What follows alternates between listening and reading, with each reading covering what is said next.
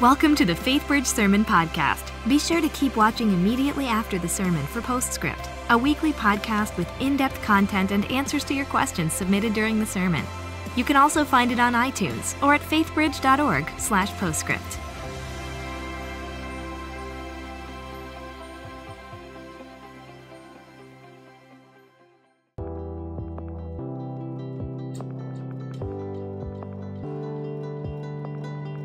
Here's to the invisible ones, to the humble warriors serving behind the scenes to make a difference. You're not looking for recognition or applause. Your currency is service, and your motive is love. Love for Christ, His people, and His gospel. Here's to the brave ones, to the quiet heroes, selflessly giving your time. You are there when others are not. To cook a meal, hold a hand. You are there to laugh with us, pray with us, or simply to give a shoulder to cry on. Here's to the faithful ones, to the gracious laborers, giving your nights and weekends to be right where you said you'd be. Through sweat, tears, and the occasional pulled muscle or broken bone, you are there with a steady hand and a comforting smile. Here's to you, servers. We may not always know your name, but we see the fruits of your labor. We are indebted to you, not just for your efforts, but for the selfless heart behind it. We see you, and to you we say, thank you.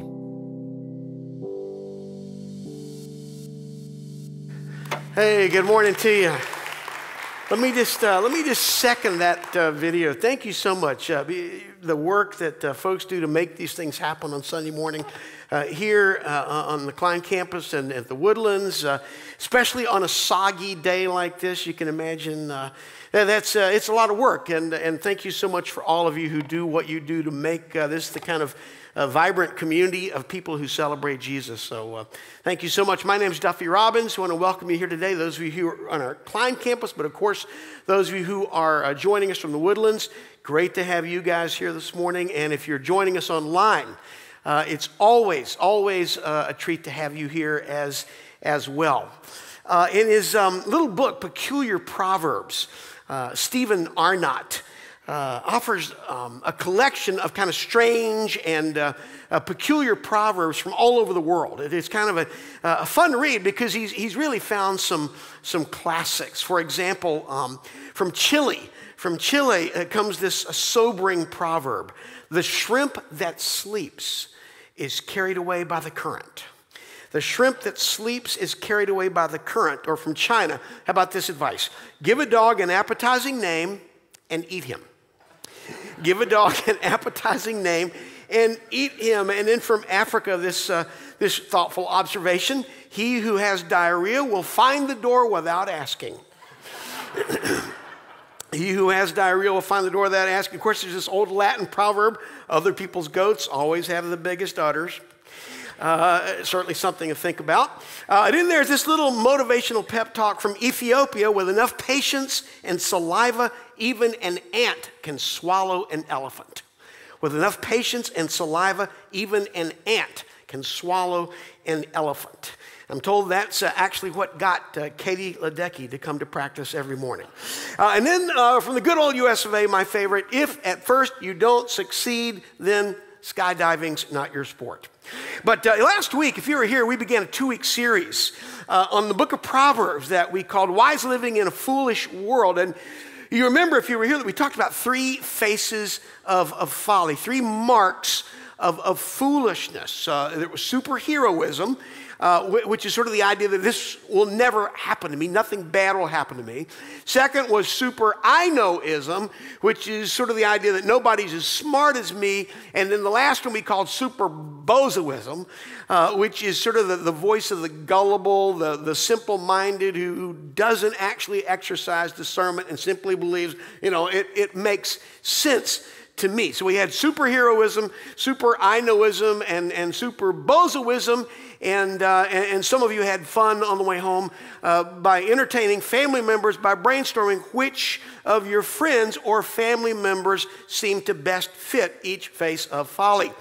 And it's good sport. But this week, we're actually going to go back again to the Book of Proverbs. And we're going to be thinking about three primary marks of wisdom. Three primary marks of wisdom. Three key traits to nurture and cultivate so that we can avoid the way of foolishness. So if you have your Bible, I want to invite you to turn with me this morning to Proverbs chapter 3. Proverbs chapter 3. And if you don't have a Bible, you see these folks, some of the volunteers we just were talking about, they're here to hand you a Bible. And if you just put your hand up, we'll give you one so you can follow along as we read. Proverbs chapter 3, we're going to begin reading in verse 1. My son, do not forget my teaching, but keep my commands in your heart, for they will prolong your life many years and bring you peace and prosperity. Let love and faithfulness never leave you. Bind them around your neck. Write them on the tablet of your heart. Then you will win favor and a good name in the sight of God and man. Verse 5, trust in the Lord with all your heart and lean not on your own understanding. In all your ways submit to him, and he will make your paths straight. Do not be wise in your own eyes. Fear the Lord and shun evil. This will bring health to your body and nourishment to your bones. And now I'm going to skip down to verse 11. Verse 11. My son, do not despise the Lord's discipline, and do not resent his rebuke, because the Lord disciplines those he loves. As a father, the son he delights in. Of course, I can't speak for everybody here this morning, but I'm going to be honest and say that I think for some of us, the book of Proverbs can be a little bit of a downer. You kind of go to the scripture and you're looking for inspiration, you're looking for a hopeful word, but then you read these words from Proverbs and they can sort of come across with this sort of moralistic vibe, telling you how you've misbehaved. It sort of feels like this great big biblical finger is jutting out from the book of Proverbs and is being wagged in your face. Sort of like if you remember when you were in school, the teacher would sort of just look at you with that sobered face and say, see me after class. Or like maybe you get a phone call from the doctor and he says, hey, stop by the office. I want to talk about your cholesterol. It just kind of has this sense that something unfortunate is going to be told me. And I think it's too bad. It's too bad that we feel this way.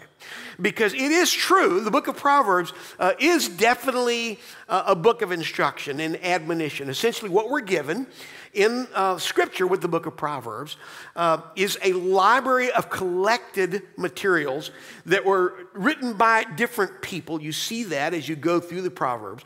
But they were essentially designed to give instruction to the young men of Israel's society who were being groomed for positions of leadership. And that's what we actually have in the text when we read through the book of Proverbs.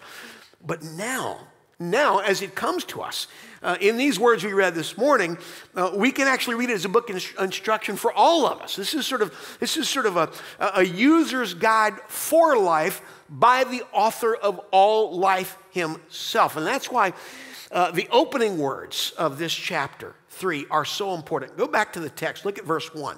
My son, do not forget my teaching, but keep my commands in your heart, for they will prolong your life many years and bring you peace and prosperity. It's interesting. At least a third of the 31 chapters in the book of Proverbs contain this little phrase, my son. My son. And I think it's a reminder that these collected words of wisdom and warning that we actually have in Proverbs are the words of a loving father giving instruction to his son. Now, I totally get it that the notion of fatherly instruction doesn't evoke in all of us warm, kind of fuzzy, cozy feelings. Those of you who remember the old show Leave It to Beaver, remember Leave It to Beaver? You'll remember those ominous scenes when Wally and the Beaver would get home, and June, the mom, would say, "Boys, your father wants to see you." And you just knew, uh-oh, this is going to be uncomfortable. And they'd go in, and there was stern-looking Ward in a suit and tie behind his desk. And he would say, "Boys, why didn't you tell your mother and I that Eddie Haskell was demon-possessed?" And it was just kind of scary, right? But in fact, the writer of Hebrews describes these Proverbs as words of encouragement. Words of encouragement. In fact, quoting directly from this 3rd chapter of Proverbs, he writes in Hebrews chapter 12, verses 5 and 6, these words: "Have you completely forgotten this word of encouragement that addresses you as a father addresses his son? It says, 'My son, do not make light of the Lord's discipline. Do not lose heart when he rebukes you, because the Lord disciplines the one he loves, and he chastens everyone he accepts as his son.'" When your dad, scolded you for not properly using the table saw, he wasn't doing that because he didn't love you. He was doing it because he did love you, and he knew that you wouldn't be able to text your friends if you didn't have 5 digits on each hand. In other words, this was an act of love, not just an act of rebuke. What we read in Proverbs chapter 3 about the marks of wisdom is they're given to us not because God doesn't love us, or even because he's angry with us, but because God does love us, because he knows us. And as we read in verse 2, he knows the way of wisdom will bring us peace and help us to prosper.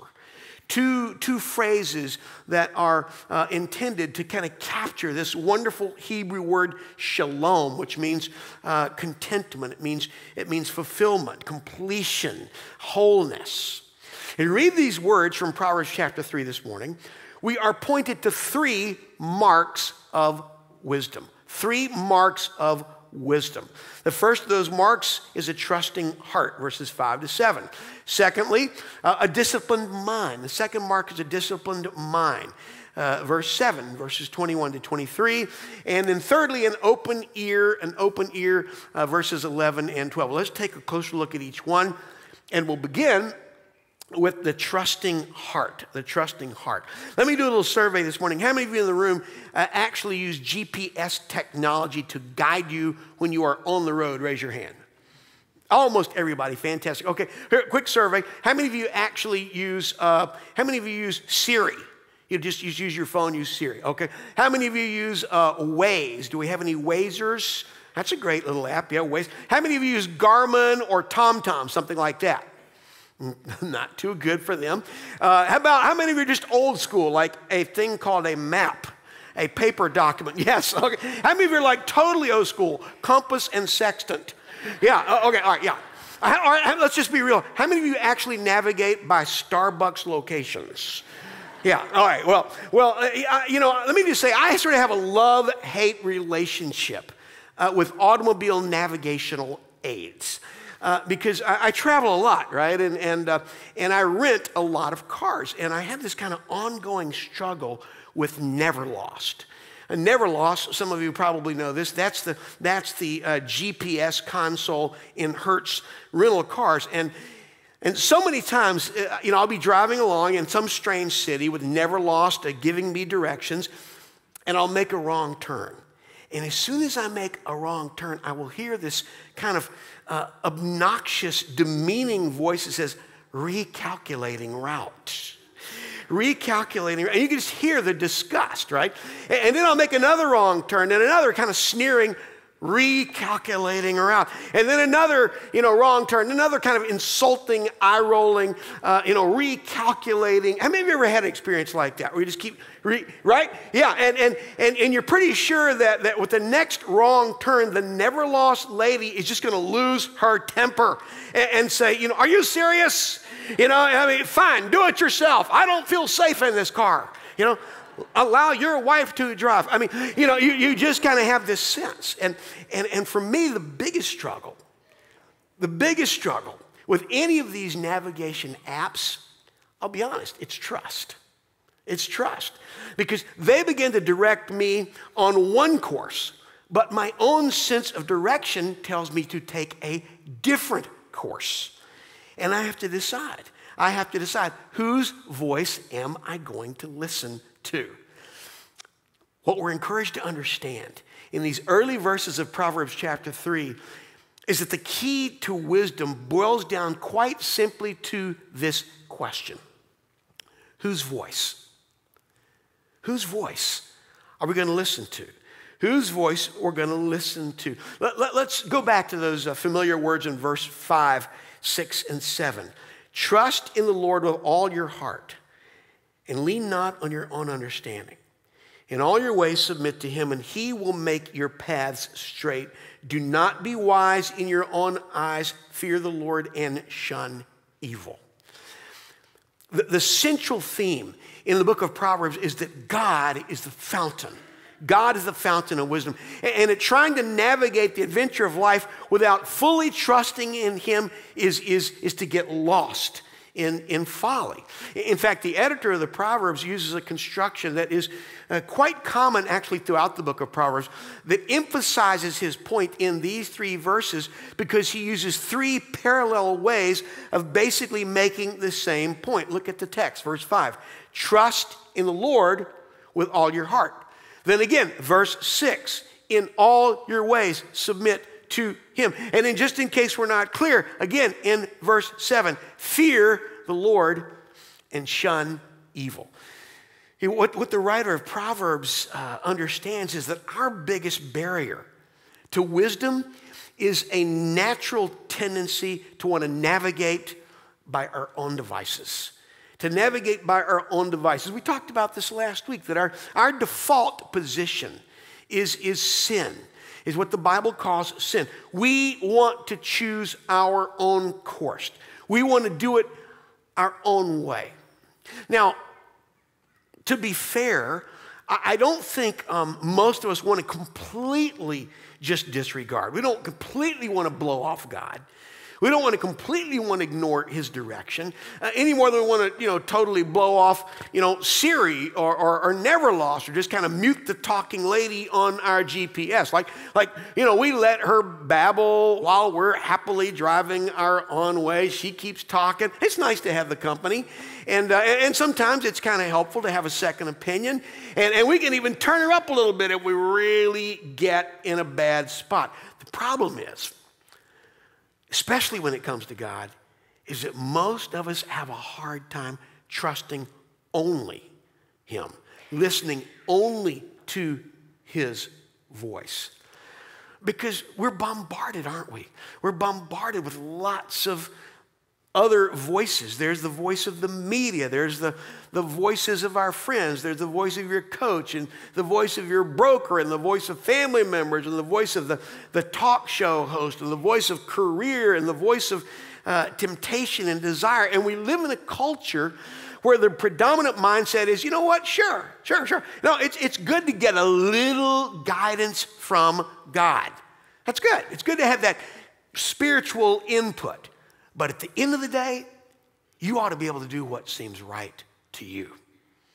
You ought to be able to do what seems right to you. You ought to be able to choose your own course. In other words, as you begin to read through the book of Proverbs, you start to realize the problem is not super bozoism, and the problem is not super I-knowism, and the problem is not even superheroism. The real problem is super egoism. We want to do it our way. We want to guide ourselves. We want to make our own choices, trusting primarily in our own insight, leaning into our own understanding instead of trusting wholeheartedly in the wisdom of God. Proverbs 3, verse 5 and 6 emphasizes that wisdom is rooted in full submission to the Word of God. Look at verse 5. Trust in the Lord with all your heart. Verse 6. In all your ways submit to him. Not just when the root makes sense to you, not just when it comes to religious matters, not just when it's convenient. In all your ways, we submit to him. And actually we see this reflected even in these latter verses of the 3rd chapter of the book of Proverbs, whether that's financial matters, verses 9 and 10, business dealings, verses 27 to 29, or relationship issues, verses 30, 31, and 32. Proverbs chapter 3, verse 7 affirms the very same idea affirmed in chapter 1, verse 7, that the fear of the Lord is the beginning of wisdom. The fear of the Lord is the beginning of wisdom. Fools despise wisdom and instruction. The first mark of wisdom, then, a trusting heart. A trusting heart. But one of the biggest keys to a trusting heart is a disciplined, sound mind. A disciplined, sound mind. Look at those words in verse 7. Verse 7. Do not be wise in your own eyes. Do not be wise in your own eyes. This past fall, I discovered a little book called Zoom. And what makes this little book intriguing is not just that it tells a story, but it tells the story without actually using any words. So essentially, it begins on page 1 with this picture, which looks like, I don't know, a star, or a starfish, or maybe a close-up of Bozo's hair, or, a close-up of some fungus growing on a taco at Chipotle. Then, when you go to page 2, you discover, okay, all right, it's a rooster. It's a rooster, and he appears to be sitting on a fence. And these kids are looking at the rooster through the window on a big farm. Except that it's not really a large farm, it's a toy farm. And this little girl is actually playing with it, except it's not really a little girl playing with a toy farm, it's a picture of a toy farm from a toy catalog being looked at by a little boy who is sitting on a big ship. Except that it's not a little boy sitting on a big ship, it's actually a picture of a ship on the side of a bus. In a really big city, except that it's not a picture of the side of a bus in a really big city. It's actually a picture of a bus on a really small TV set. And it's being watched by a guy out in the desert, except it's not actually a guy in the desert. It's a postage stamp from Arizona. And it's on an envelope being looked at by some chieftain on a South Sea island who is being looked down on by someone flying over in a small airplane who is looking at the island from a few thousand feet overhead. And it's kind of a fun book because by the end of the book, you sort of realize that what we thought was one picture is actually another picture altogether. What we saw as the whole picture is actually only a little tiny part of a much, much bigger picture. And I mentioned this book this morning because in some ways, I think it points us precisely to what the writer of Proverbs wants us to understand. That there is quite often much more to the picture than we think we see. There is more to the picture than we think we see. We assume we know what we're looking at, but in fact, there's much more to the picture than we think we see. That's why we read in verse 1 there, do not forget my teaching. Keep my commands in your heart. You see, a sound mind is a mind shaped by the conviction that only God sees the full picture as it really is. Only God sees the full picture as it really is. That the only true story is the story that comes from the mind and the mouth of God.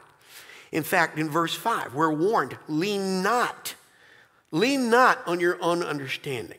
Verse 7, do not be wise in your own eyes. See, the writer of Proverbs understands that to some extent, people of all ages, all generations, certainly today, our lives are wallpapered with all kinds of imagery, from our computer screens to the screen of our phones to the screens of the local Cineplex, to everywhere we look, we are surrounded by images and pictures. And with so many images, so vivid and so ever-present, it's hard for us, I think, to remember there's a bigger picture. There's a bigger picture. In fact, twice in the book of Proverbs, chapter 14, verse 12, chapter 16, verse 25, with the exact same wording. In both verses, we're given very vivid warnings about the limits of our ability to see the big picture. The writer of Proverbs puts it this way: there's a way that seems right to a man, but its end is the way of death.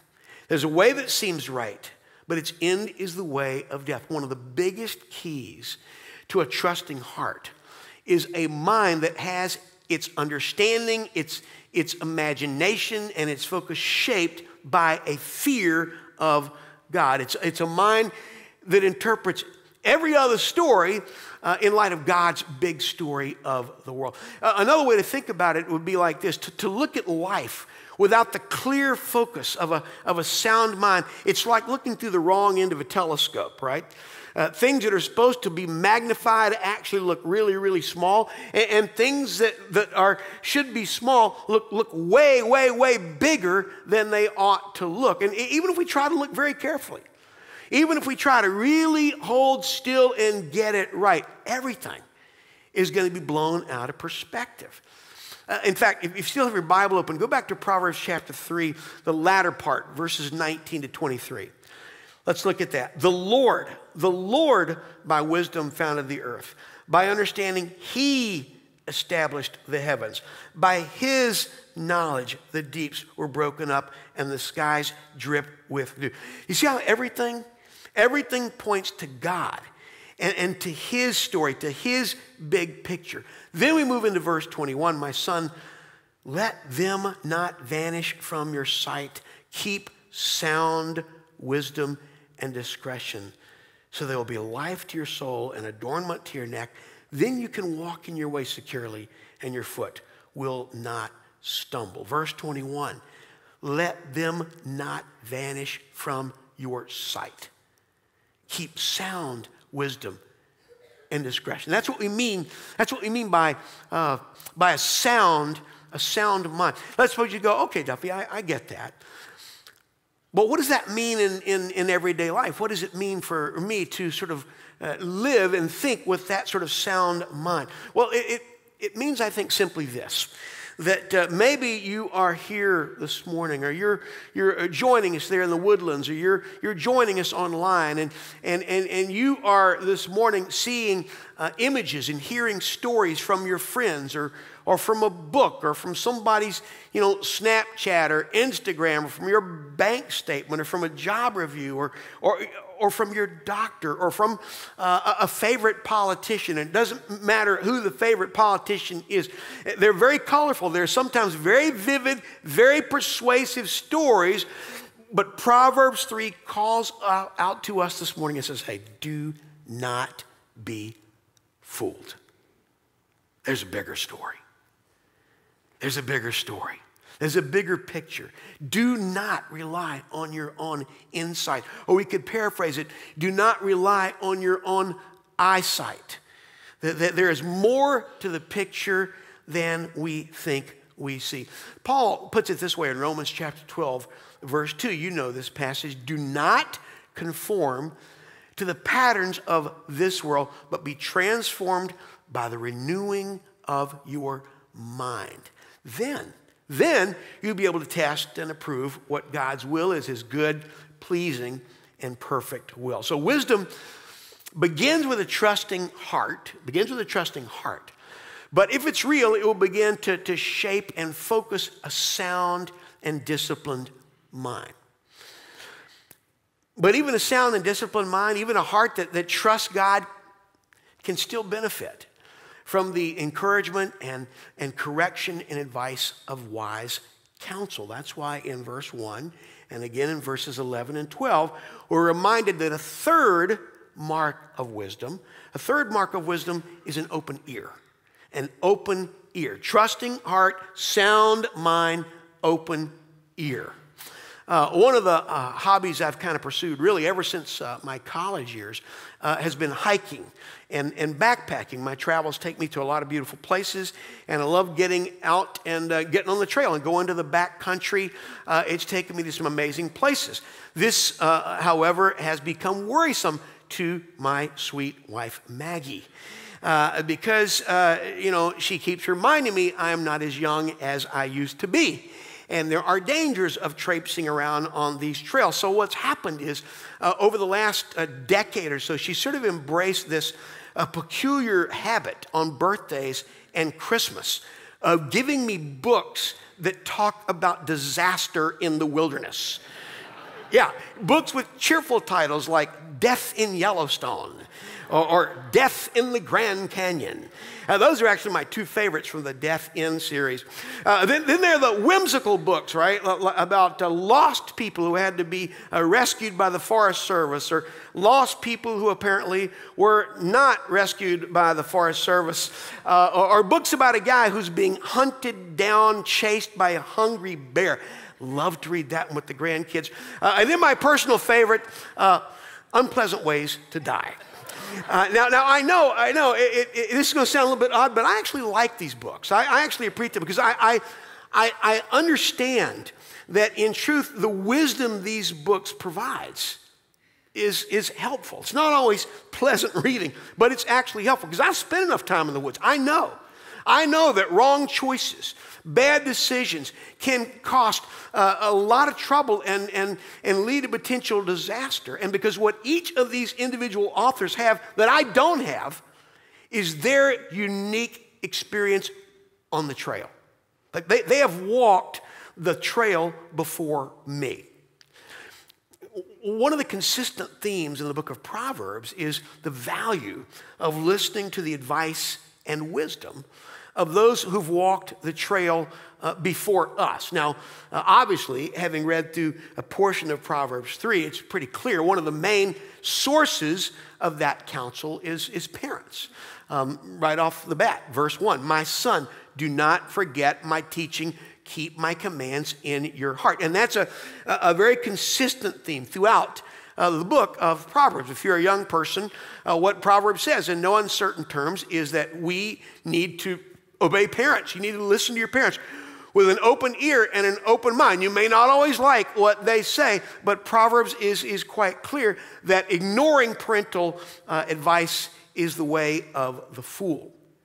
But having said that, what I think the Proverbs points to is the importance for all of us to have faithful, trusted advisors who will speak into our lives, whether they be parents or mentors or a youth pastor or trusted friends. Proverbs chapter 12, verse 15, the way of fools seems right to them, but the wise listen to advice. Proverbs chapter 15, verse 22, plans fail for lack of counsel, but with many advisors they succeed. Chapter 27, verse 17, as iron sharpens iron, so one person sharpens another. In the 2011 edition of Accidents in North America Mountaineering, I know, Merry Christmas. There's an ominous observation early in the book that reads this way. The accidents that could have been prevented and can therefore be learned from include solo climbing, climbing in poor conditions, and using poor judgment in route selection. Let me just read that again. The accidents that could have been prevented and can therefore be learned from include solo climbing, climbing in poor conditions, and using poor judgment in route selection. Did you notice the very first item on the list is solo climbing? Solo climbing. Wisdom suggests we find partners for the climb of faith. Now, for some of us, the way we do that is we seek out an older, more mature Christian who has walked the trail ahead of us, and we meet with them on a regular basis to be mentored and to be guided by them in our walk with Christ. And that's fantastic. How many of you, just out of curiosity, how many of you either are a mentor for somebody like that, or you have a mentor like that? Let's see a show of hands. Oh, that's fantastic. That's awesome. That's great. At the very least, what we want to try to do, I think, is find for ourselves some group of fellow travelers.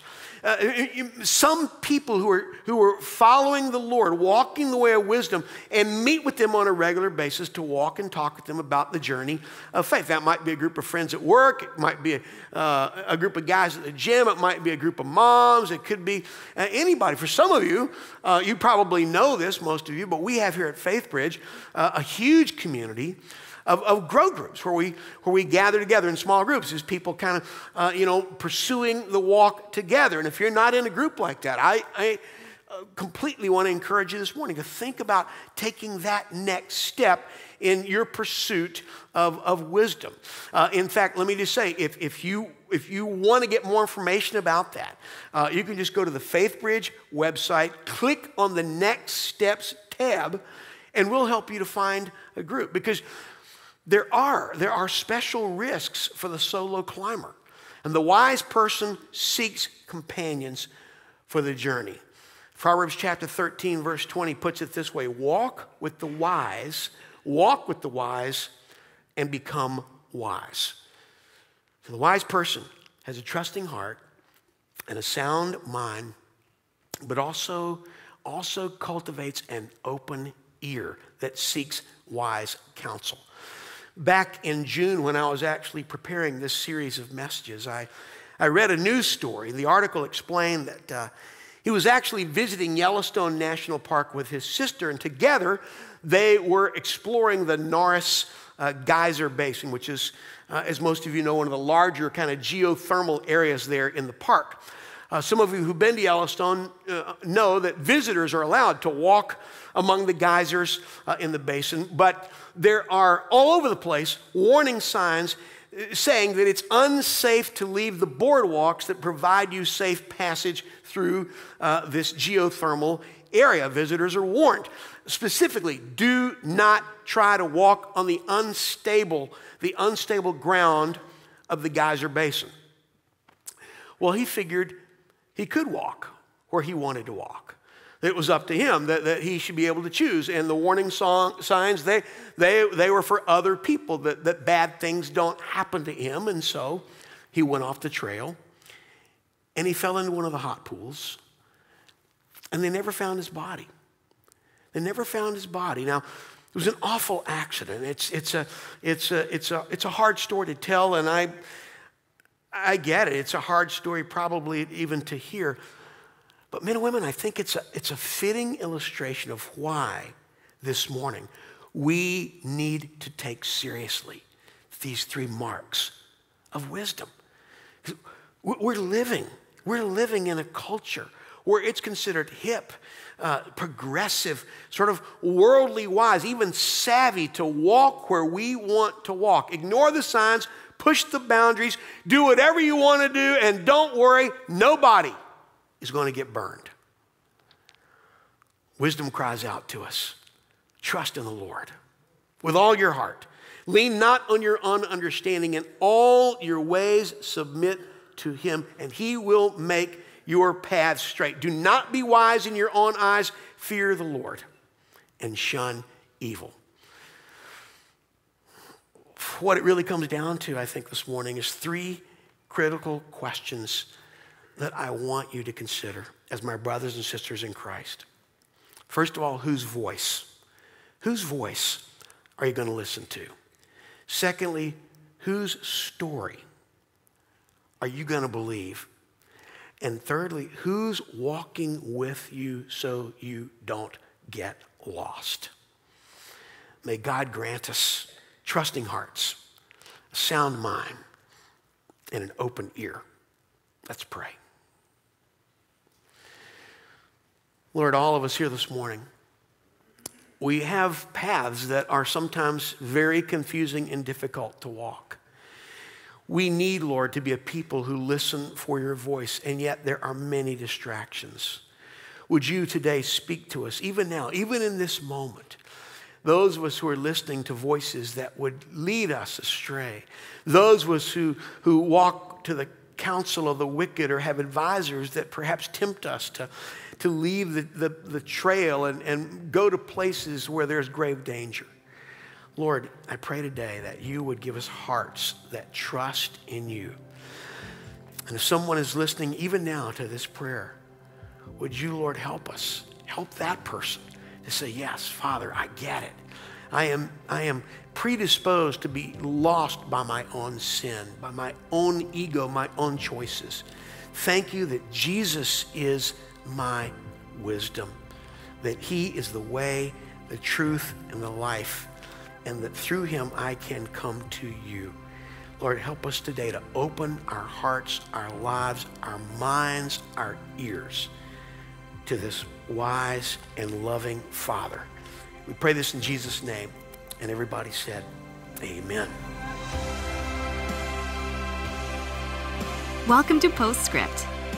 Here we hope to answer your questions and help you dig deeper into the messages and sermons at Faithbridge by talking with the teacher of the day.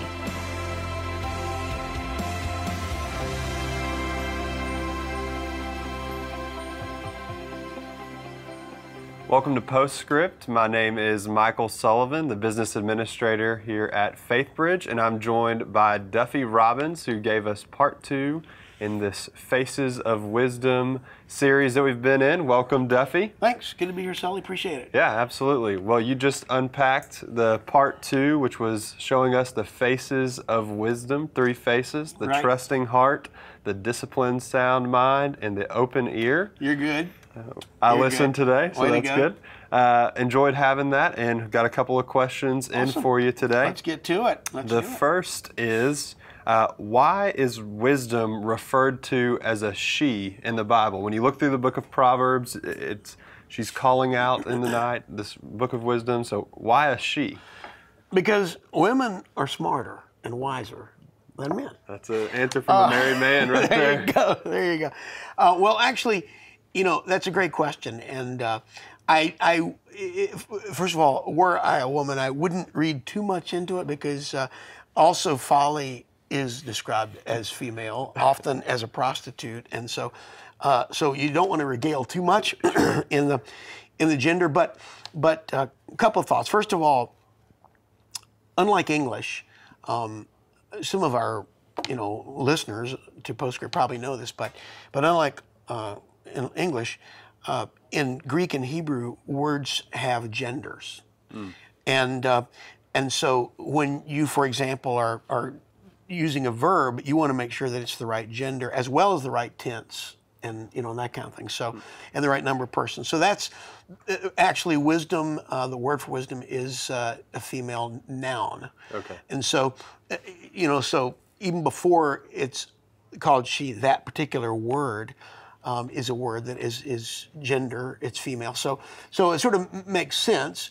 I think secondly, it probably has something to do with that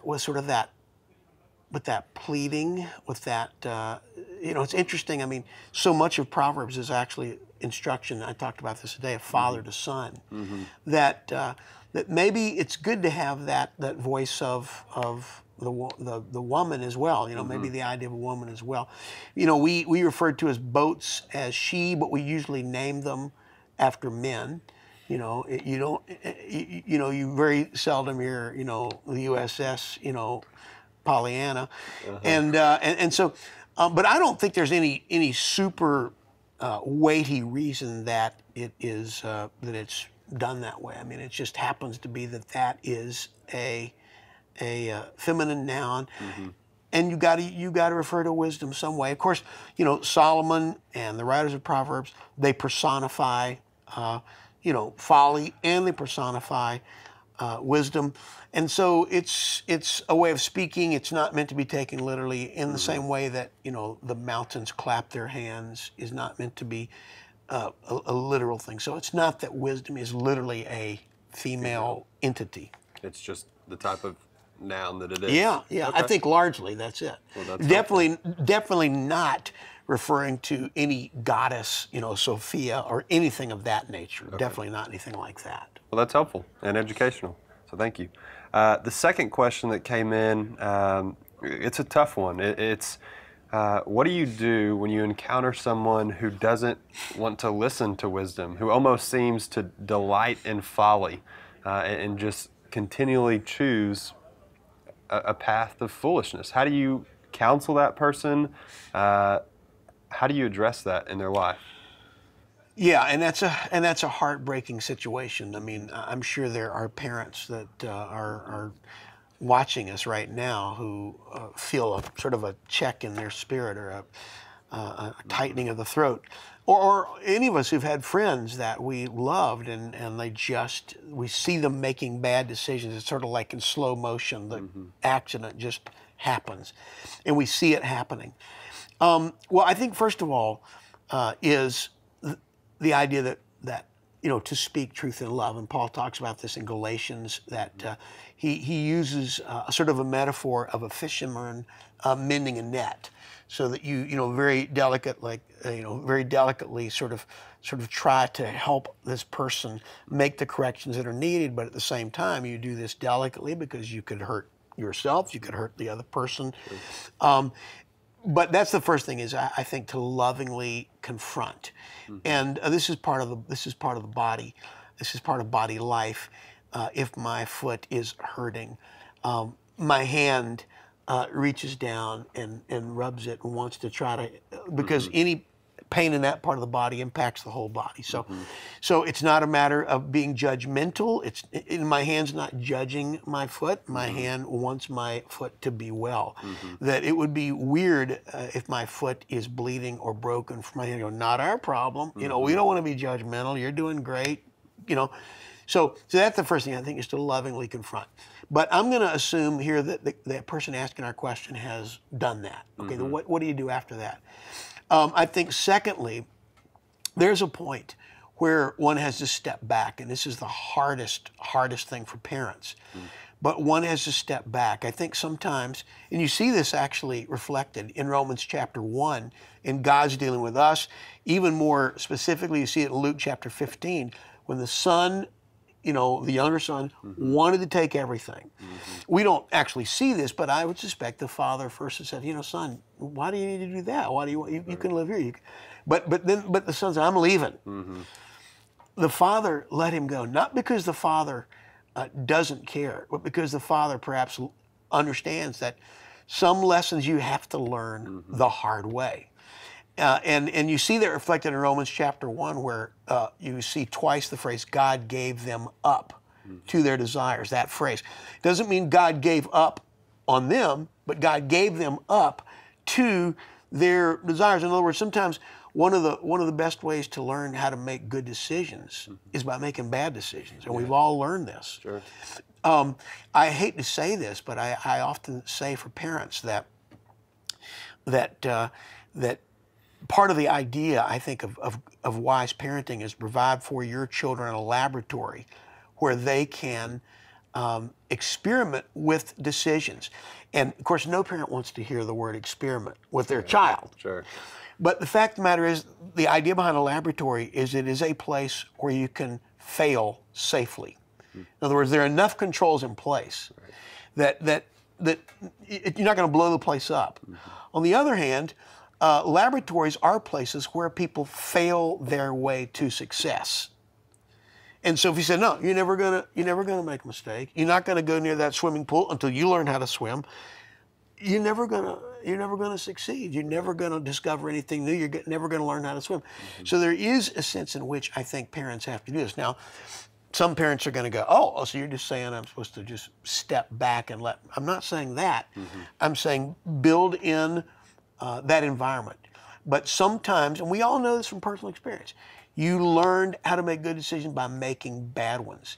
And I believe even a loving father like God realizes sometimes there's no way to convince a fool of his folly until he bears the consequences of his foolish decision. Sure. So I think that's number two, is sometimes you just have to say, okay, all right. But then number three, I would say that it's never too late. Nobody's too far gone. How many of us, are walking around as a complete surprise to anybody who knew us? And they go, holy cow, I can't believe what God did in that kid's life. And we can't believe it either. Yeah. So even if you have to say, okay, go spend your inheritance, squander it, go to the far country, that's what you're going to, but you're always going to be loved here. You're always going to be welcome back here. Yeah. I just went to see Finding Dory with my grandkids this week. Fun. And I think one of the most poignant parts of the film is where Dory comes back, and there are all these paths that the mother and father, the mom and daddy fish, have made because they want to make sure that Dory, whenever Dory gets near, that she knows she's welcome back, and that she's been loved even while she was gone. I think that's much easier to say than it is to do it. But I think that's an important part of this thing too. You don't just say, okay, to heck with you. You say go. But we're not saying go because we don't care. It's go because we do, and we think this is the only way you're going to learn. Well, that's a great example. I mean, the son that goes away, he does come back, and really the response when he gets there is so perfect, of the father from a long way off comes and pursues him. I think and he wouldn't have come back had he not faced the difficulty that he faced. I mean, the difficulties weren't all his fault. There was a famine. He didn't cause the famine. But he squandered his money. He made some bad decisions. He was in a situation where, having made those bad decisions, he faced bad consequences. But I think if he hadn't, he probably would still be in the far country going, I pulled it off. And so to that extent, I think God can take negatives and turn them into positives. I've seen him do it. Yeah, absolutely. Well, thank you for that. The last question is, again, another challenging one, but it's when you get into these situations where you're trying to make a decision, or just in daily life, how do I know, am I following the voice of God, or am I following a voice that's maybe not from God, maybe my own voice, and we know that there's a way that seems right to man, and that leads to death. So I don't want to get those two confused. Seems like a fine line. How do I make the right great voice? question, important question. I think that, again, this starts with the fear of the Lord is the beginning of wisdom. So first step is, I'm going to seek the wisdom of God. Do not trust in my own insight. Do not lean on my own understanding. But as you say, so in other words, I'm going to start with the Word.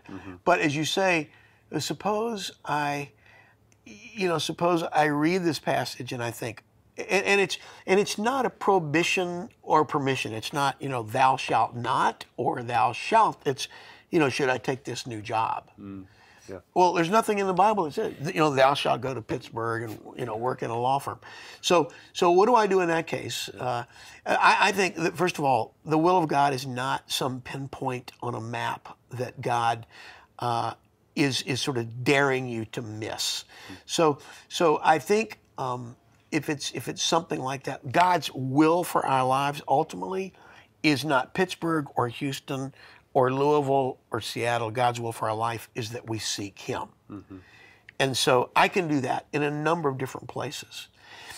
You can do that in the Father's house. You can do that in the pig's, sty, right? I mean, you seek Him from different places, but both of those guys at that point, when he came home and when he was still away, were in a place of seeking the Father. That's where God wants us to be. So it's not your position, it's your direction. I think that, so that's the first thing. There's not one little thing. So if I'm trying to make a decision about a job, or about, about a marriage partner or something like that, or about a school to send my child, there's no clear guidance. I realized that, you know what, God is a big enough God. If I'm seeking him and I can, you know, think my motives are good, then God can make their crooked way straight. Now, suppose somebody says, yeah, but you said if my motives are good. And as you just pointed out, we know our motives are soured and tainted by sin. You know, it's like the green pool at the Olympics. Something's in there that's making it not crystal clear. And that's where I would say that's where we benefit from walking with others, because they're going to help us. They're going to help us think it through. They're going to, if they're good friends, they will identify. You know, well, what about this? And I don't hear you saying this, and this is not really you. And in the same way that in the broader picture in the church, we don't just make decisions by saying, here's what seems right to us today, because there's nothing particularly in today's culture that, you know, sets us up to make really clear decisions. And we were a culture that celebrates cat videos. So this is not exactly a moment in history of crystal clarity, right? So what we do is we say, yeah, that's why we listen to the voice of tradition. That's why we listen to our brothers and sisters in Christ for the last 2,000 years. That's why we listen to the voice of our brothers and sisters in Christ around the globe. And so when we begin to sort of say, no, we're going to do our own thing here, as a person, as an individual, or as a church, we are on dangerous ground. Because that's, as you say, that's when I need to be suspicious that maybe my heart is being deceived. Well, and it's so helpful. You pointed to this in that open ear portion of the sermon, but when you invite people in to speak into your life, they can help you discern what is the right path. And like you said, maybe in particular with a job, what are your giftings? What have I seen you have success at before? And sometimes it's hard for us to see that ourselves. So it is helpful to have some believers around you who can show you the right direction. Absolutely, Well, thank you for your insight. Thank you for your sermons the last 2 weeks. It's been a joy having you here. Always and great, thank you for joining us on Postscript. We'll be back next week as we kick off our Surrender series with Pastor Ken. We'll see you next week. Thanks for joining us for Postscript. Help us keep the podcast interactive by submitting your questions during the morning services. Learn more at faithbridge.org/postscript.